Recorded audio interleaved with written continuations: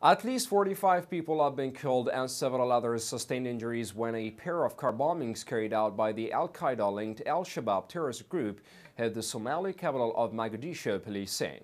Both attacks were carried out almost simultaneously in two different parts of the capital on Friday afternoon, police said, adding that the first explosives-laden car went off after militants breached a checkpoint near the president's residence, the Villa of Somalia, by shooting at security guards. The militants got off when they neared the palace. The car bomb exploded outside the palace, where there were many military soldiers who guarded the street adjacent to the palace, said Major Omar Abdullahi.